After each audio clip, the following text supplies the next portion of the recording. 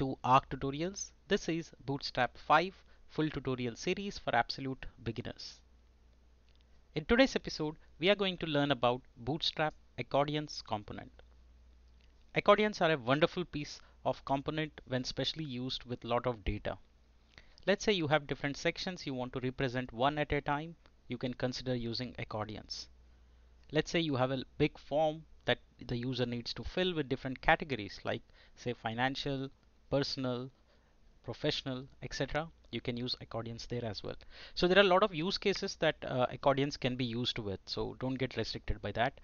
Let's get started and see all about different use cases that we can use with Bootstrap accordions in this tutorial.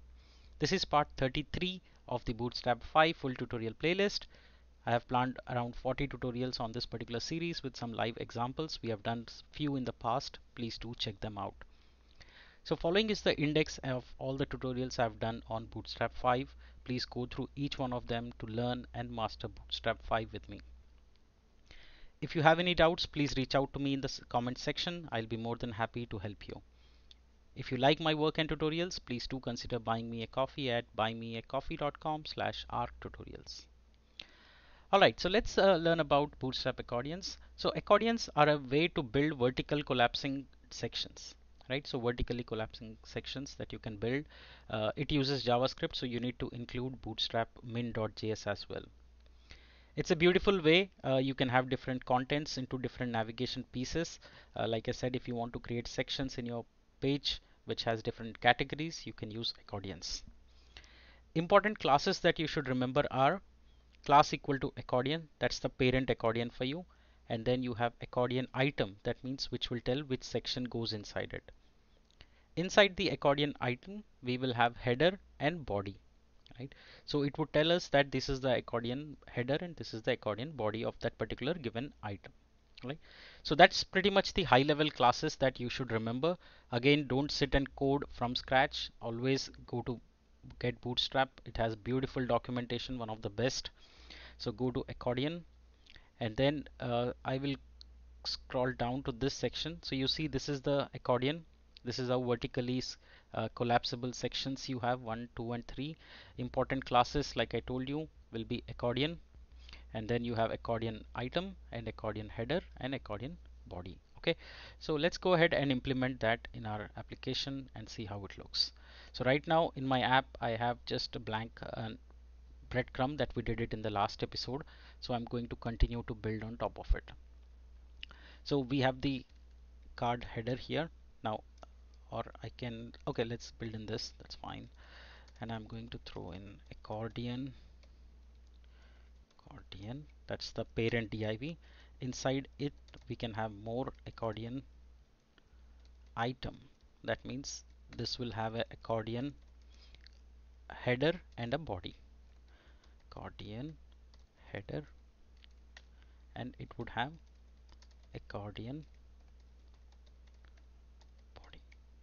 That's it. So now let's go ahead and say heading 1 and say content 1. Okay, and I'm going to copy this item a couple of times here, so we will have multiple. Okay, so now let's refresh and you see this structure layout. Okay, but right now it's not collapsed because we have not given the classes. Okay, so the class for this is collapsed. So I'm going to copy this code, not doing any much here, and let's go here, copy this, and we are going to build on top of it.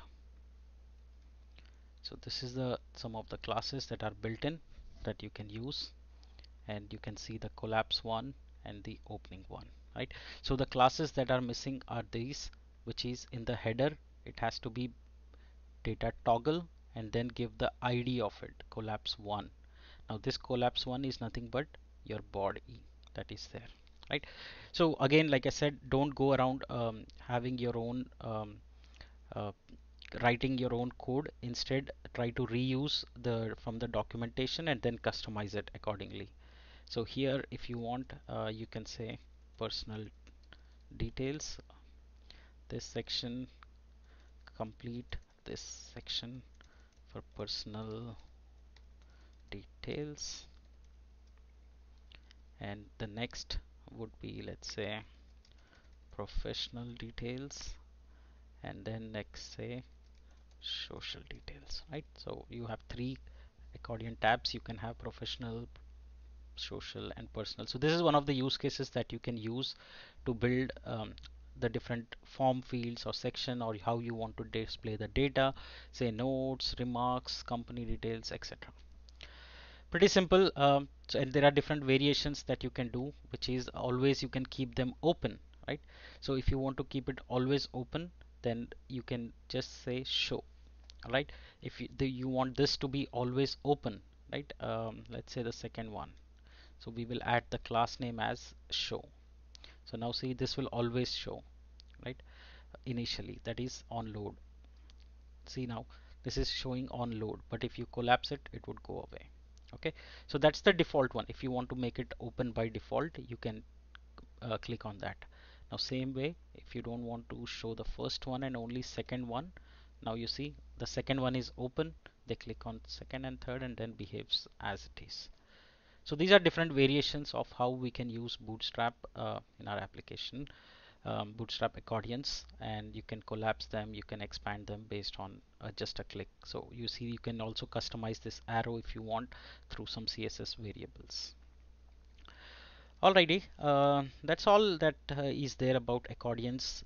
It really lies in how you implement it in your application.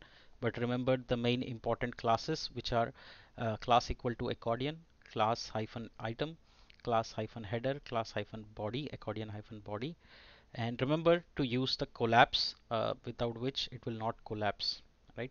So those are the important things that you should remember if you're implementing Bootstrap Accordion. Alrighty, that's all on this tutorial. That was quick and easy ones. The next one will also be pretty easy and quick, which is a Bootstrap nav and tabs.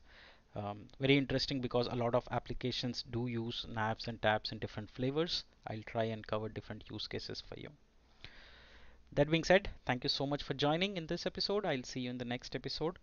If you like my work and tutorials, please consider buying me a coffee at buymeacoffee.com/arctutorials. Thank you so much for joining.